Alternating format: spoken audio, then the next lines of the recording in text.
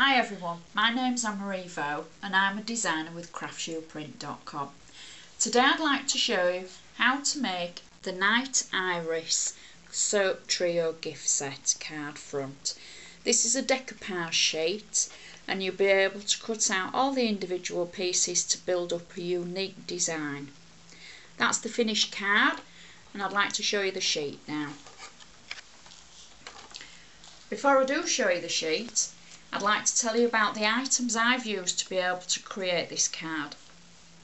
I've used my guillotine as a bone folder to be able to score the card that I'm going to use as the base card, and the embossing tool to be able to score the line. I've used flat adhesive, I've used 3D foam, or you could use silicone, whichever is the easiest for you, and 2 pairs of sharp scissors, although you can use whatever scissors or tools that you prefer to be able to create this image. Some ladies do like to be able to use the tweezers for decoupage. I like the tweezers, but for this design I've used just the normal small scissors and a large pair.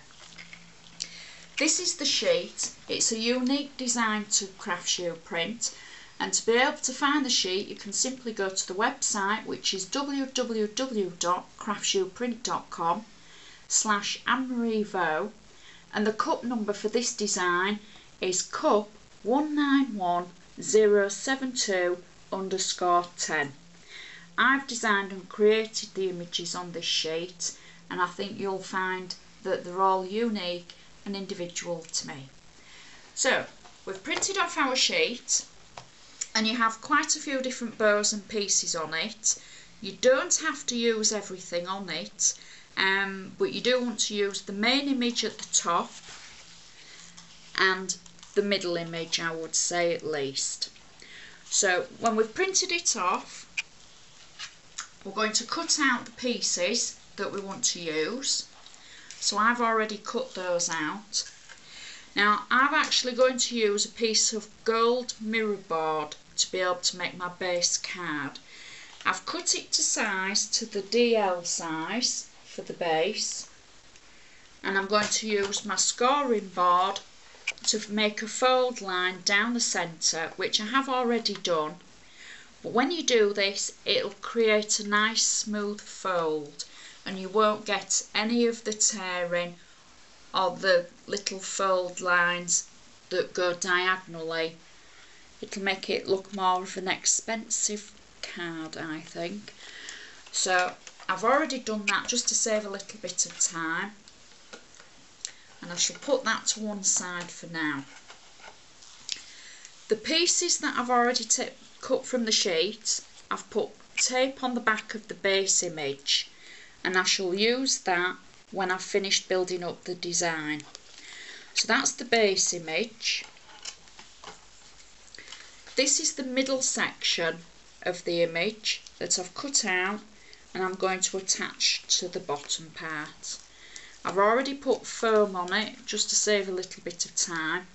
Now for decoupage I would have actually normally used silicone glue, because you would get a little bit of slip and time to be able to put it in exactly the correct position, but obviously on camera I'm doing it very fast, so edge to edge, marry that bit up like so, and then we've got the middle of the design. If I turn that around like that, we've got the middle section of the design that I'm going to put on. Again, I've put the tape on the back of it, peel the tape off. So we place the soap into the middle like so. Also I've got the little label for you. Now if you're not very good at cutting, there are a few of the sections that are quite delicate and intricate. If you're not very good, just cut them out to the best of your abilities, because the base image will pick up the design anyway for the little bits that you haven't managed to cut. So we put the label on like so, and then I've also got one of the bows for the corner and where it says set of 3, because it's the set of 3 soaps. So I'll just peel the back of the foam off like so, marry that up like so. So then you've got your design and you've built up your layers. And now I'm going to take my folded card and I'm going to peel off the tape that we put on at the beginning on the base image. Now you will find if you try and put it on after you've built your layers up, it's a little bit more fiddly. It can be done, but I just prefer to do it beforehand. So I've peeled that off and I'm going to place the image onto the card like so and try and centralise it. Press it down like so, and there, that's your finished card. And you can see the layers in the decoupage, and that's the one that we were showing as a sample at the beginning. I'd like to thank you very much for watching this episode of Cup Television, and I'll see you all next time. Bye!